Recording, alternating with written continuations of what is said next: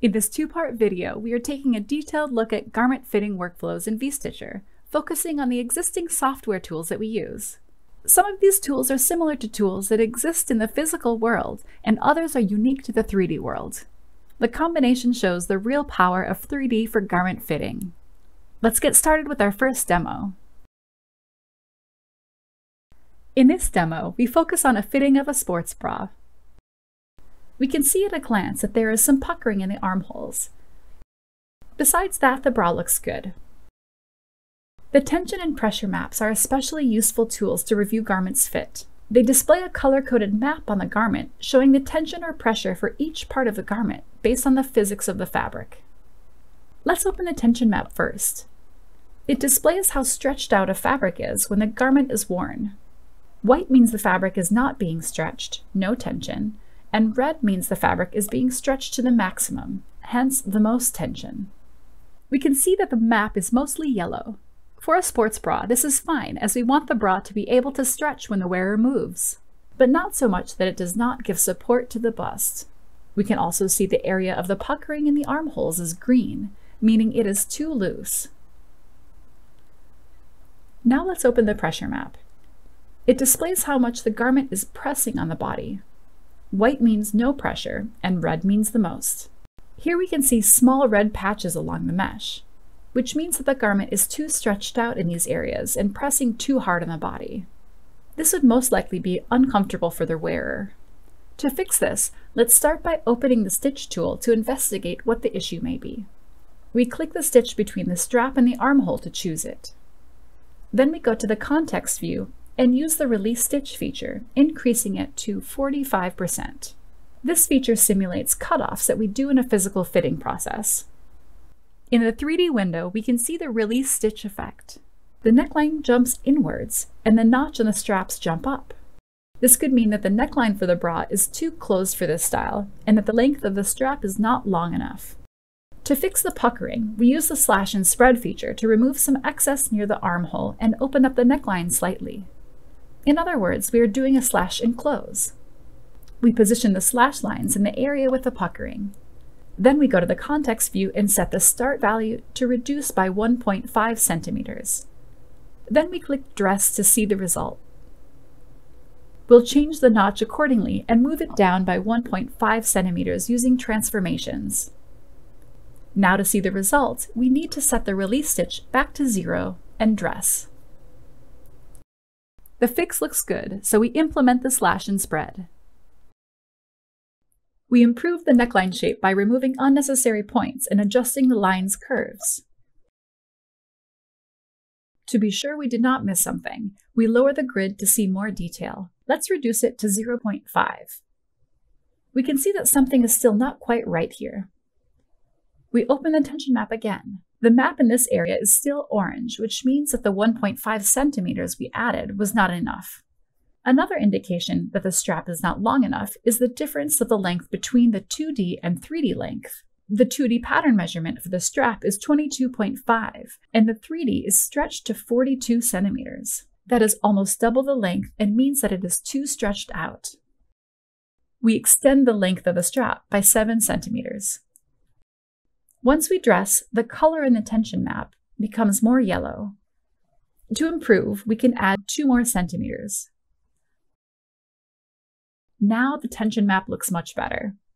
The 2D length is now 31.5 centimeters, and in 3D, it's stretched to 43 centimeters, which is not too big of a difference. Let's go back and fix the armhole area. We could continue the way we did before, but this will widen the neckline even more. So we will do this manually. With the pen tool, we mark the area that needs to be fixed and then add a manual dart. To avoid the garment from simulating while we make the changes, we duplicate this piece using the Ctrl-D keyboard shortcut or Command-D if using a Mac. First, we extend the lines to the edge and then slice. Then we locate the gizmo on this middle point and rotate it slightly to overlap.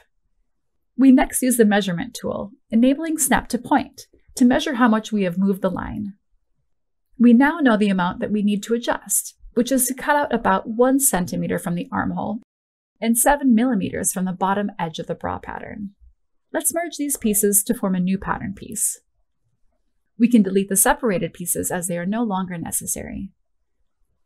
We need to replace the original pattern with this new pattern. To be able to use the replace function, the new pattern must have the same number of corner points as the old pattern. So we either delete any additional corner points or change them to regular points. Now that the new piece is cleaned up, we first want to create inner symmetry for this shape. We slice the pattern in the middle by drawing a line using the slice option. Next, we delete one of the sides. Now we add edge symmetry to the center front edge. This pattern is now ready. To replace the pattern pieces, we choose both pieces. Then on the Resources tabs, we click the hamburger menu, Replace Between Two selected. We dress to see the results. Before moving on, we delete the internal lines that are not needed anymore. Due to all the changes, the side seam is not balanced. To improve it, we use slash and spread with a value of 1 centimeter for the spread end. Once again, we dress the garment. The main advantage of fitting in 3D is that we can try out any values without ruining the garment. For example, we can operate by trial and error to see what gives the best results. Let's try slash and spread with 2 centimeters instead to see the effect. This looks good, but 1 centimeter was better, so we undo that change. To finish this step, we implement the slash and spread and shape the line slightly. The next step is to match the lining to the new shape. Similar to what we did for the shell pattern, we duplicate the new piece for the lining and disable Use in 3D. We select the original lining and enable Use in 3D. We switch between the shapes using the Replace function and then dress to see the changes. We see the outcome in the 2D and the 3D window. We delete the other piece that is not in use anymore. Lastly, to avoid the lining from rolling out, we move the center point of the lining down by 3 millimeters. Dress, and that's it! Our bra is ready. Let's move to our second demo where we will be sharing how to do fittings on a pair of pants. The pants are too large and don't fit well. There are drag lines on the back, and at the front there are slight vertical drag lines to the rise. Using the tension map, we see that the tension of the rise is very low.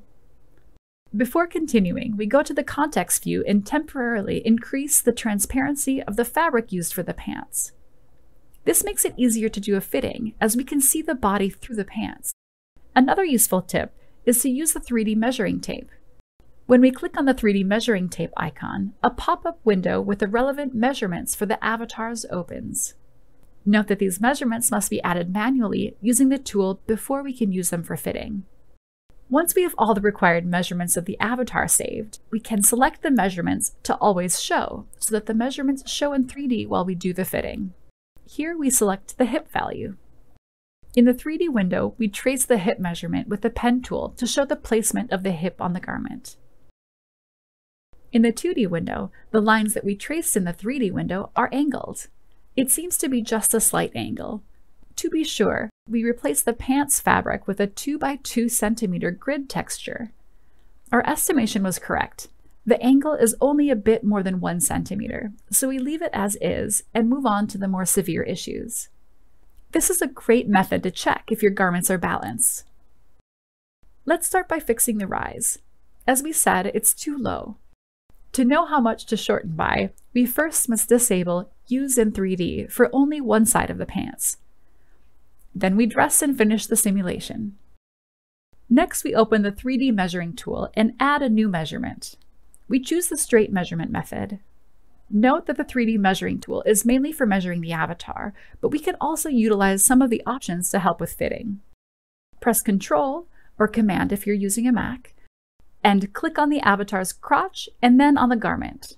In the 3D measurements pane, we see that there is a gap of 5.5 centimeters between the avatar's crotch and the pants crotch. The gap is too large, so we need to reduce it slightly.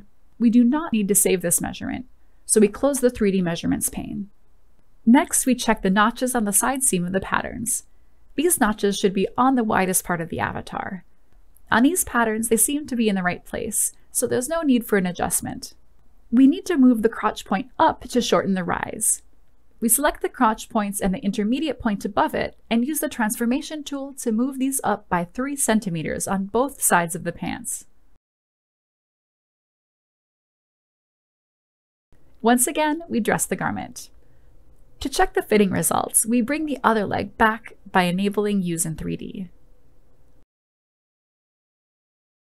There are still vertical drag lines that start in the hip and on the back part of the pants.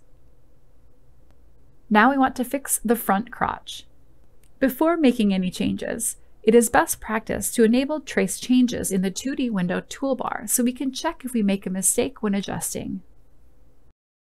Using the grid texture, we move the crotch point out by 2 centimeters, which is 1 square in the pants grid, and shape the curve using the point handles. After dressing the garment, it looks much better. Now we want to fix the back patterns. Here it's baggy under the bum, with diagonal drag lines pointing up the hip. This may indicate that the back seam curve needs to be taken in. For example, if we pinch the garment up like this, it looks much better. We sort this using the slash and spread feature to establish how much we need to cut from the piece. We can add a slash line on the back rise and make it a slash and close. Once again, we can do this by trial and error. Let us start with -2 centimeters. We need to reduce it slightly more, so let's try -2.5 centimeters. This looks much better. We implement the slash and spread and slightly shape the curve of the rise to be smooth. On the waist area, there are still drag lines pointing to the back rise. Since we have reduced the back seat previously, the waistline was moved in. We move it back 1 centimeter and dress. The drape doesn't look good. Instead, we try moving only the center back point by 1 centimeter.